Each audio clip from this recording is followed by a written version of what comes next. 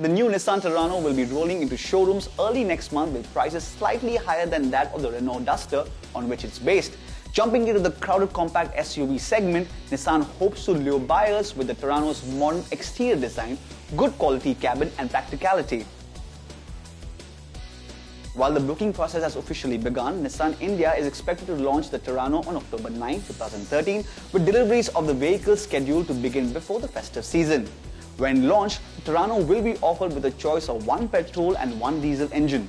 While the 1.6-litre petrol puts out 104 PS of power and 145 Nm of torque, and 1.5-litre K9K diesel will be offered with two different state of tunes, there will be the standard 85 PS 200 Nm version and the more powerful 110 PS 250 Nm version.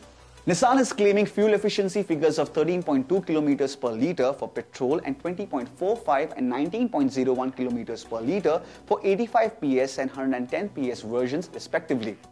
As for the equipment, the Terrano will be available in 5 trim levels: XE, XL, XL Plus, XV and XV Premium. Standard equipment on the top spec variants include 16-inch alloy wheels, chrome tailpipe, leather seat upholstery, reverse parking sensors, dual airbags and ABS with EBD. Even the base spec Terrano will come with a driver side airbag, center locking and engine immobilizer.